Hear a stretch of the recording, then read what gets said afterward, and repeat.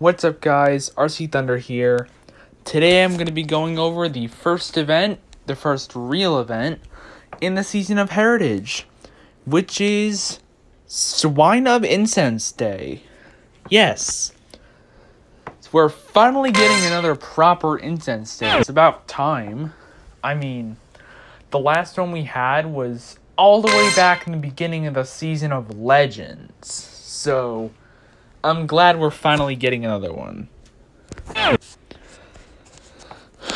So, the main featured Pokemon during this event is Swinub. And if you were to evolve Piloswine during event hours, you would get a Mamoswine with the exclusive move Ancient Power. If you played Swinub Community Day, then I wouldn't really go for this one.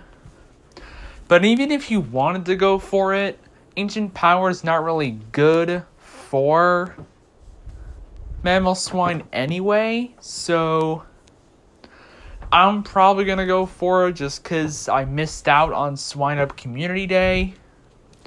And also because it'll be a nice trophy to have. And who knows, maybe one of these days it might get buffed in the future. There will be an event-exclusive field research. And there will be an item bundle containing 2 Incense, which will be available in the shop for only 1 Pokecoin. This is an Ice and Ground type Incense Day, because Swinub and its family is a Ground and Ice type. It's an Ice and Ground, but the combination doesn't matter. Either way, it has Ice and Ground for its typing, and the spawns for the different hours will be as such. From 11 to 12, 1 to 2, and 3 to 4, you'll be able to find Seal, Jinx, Sneasel, Snorunt, Snover, Vanillite, and if you're lucky, you might find Galarian Darumaka.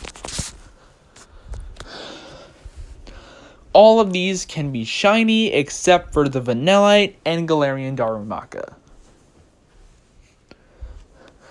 I would go for Sneasel checks because Sneasel is in fact a shiny boosted Pokemon. Because Incense Days don't provide their own shiny boosts, but if you focus on the Pokemon featured that do have shiny boosts, such as Sneasel and a certain other Pokemon that I'll get to in a second featured during this event, then you could get yourself a shiny.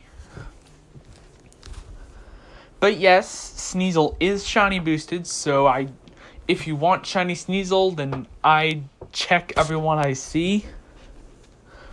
I managed to catch 3 shiny Sneasels during the Sneasel Research Day. That was like a year ago now. But I still managed... A shiny would still be nice.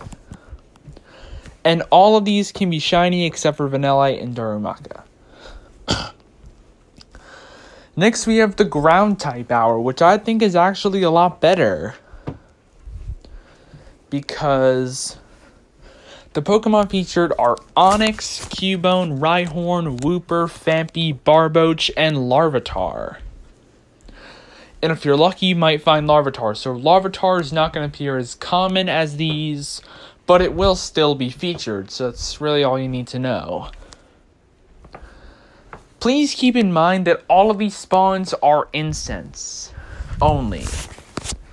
Some people have been getting confused because although Hoopa's arrival acted like an Incense Day, it wasn't technically an Incense Day because it had wild spawns too. So this is our first true real Incense Day in a while.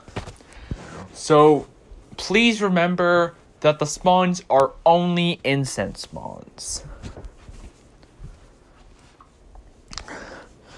And I would go for Onix because Onix is already a pretty rare Pokemon as it is.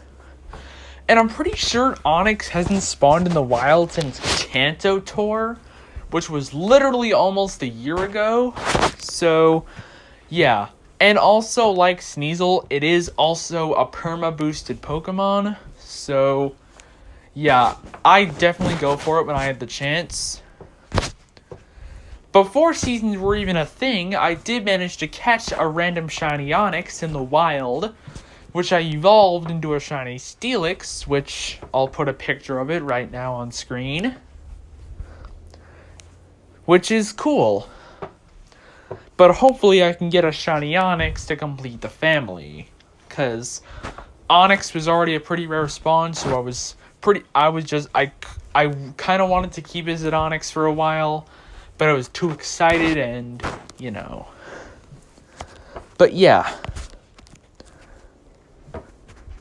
Please remember that they are only Incense spawns. So, like, this is kind of a play-at-home event because you don't really have to go anywhere to play this event.